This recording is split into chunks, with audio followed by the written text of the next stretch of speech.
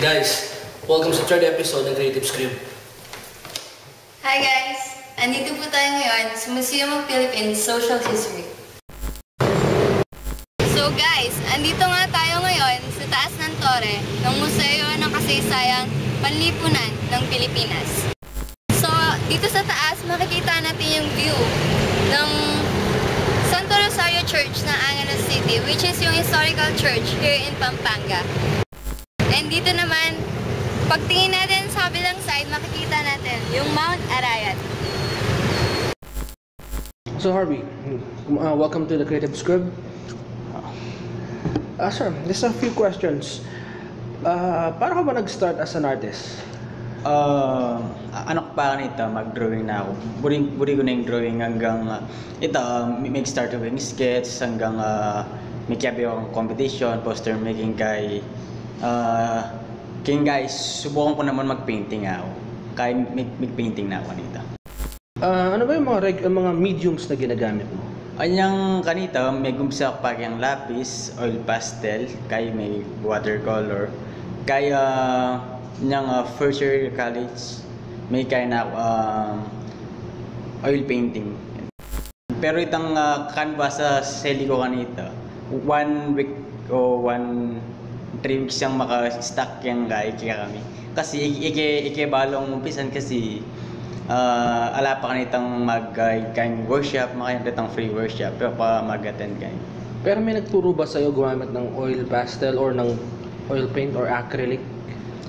Anyang minuna, ala pa talaga. Nyapin tayo, balong umpisan, kung balong may kamali na ako muna. Ano. Meron ka bang mga tinitingalang artist ngayon? Siguro rin ikatamong local artist. Kasi ikatamong magpisata pa kayang local artist. Apong at pang Ri Vicente Manansala, Ri Ben Cabran ikatamong artist. Paano natin masasabi yung isang tao artist? Gana artist at yung kayang metong at tao nung makananune at tanggap bilang artist kaya. Anti mo, nung mahilig kang magluto, nung yaniyatanggap to, laman to. Atyo yung guy. So, ibig sabihin mo ba, kahit anong bagay na ginagawa mo, pwedeng maging art? Ganawa, yes. Naranasan mo bang magkaroon ng art block? Mo na manala ko yan. Yung gagawin ko kanita pa may art block ko, magpahinga ako pa. Ano normal na ginagawa pagpapahinga ka para talagang ma-clear yung mind mo? Malbi akong TV, mag-internet. May kakain ako rin, tang idea. May lubne. Kasi minsan, naman ay wastang medyo, akal mong kingay ko. Kahit ang biglaan ay isip memory rin eh. Kahit ka rin ako magbalik ang tagang gagawin.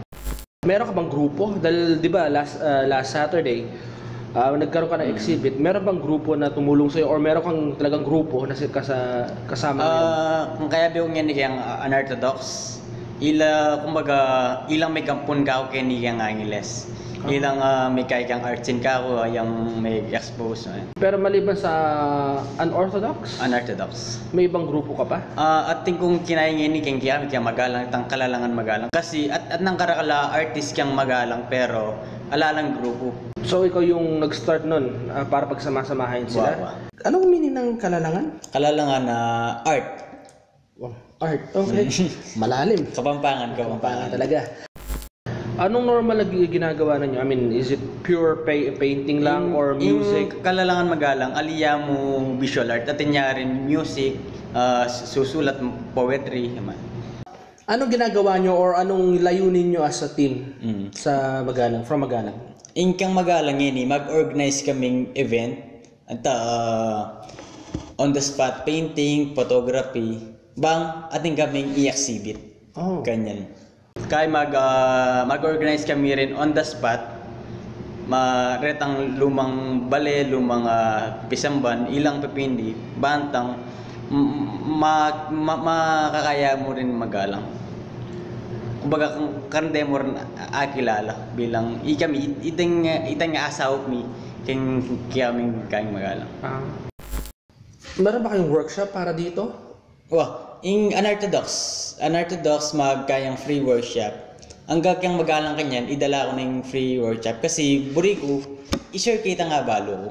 Meron bang certain age para makasali dito sa workshop na to? Ala naman.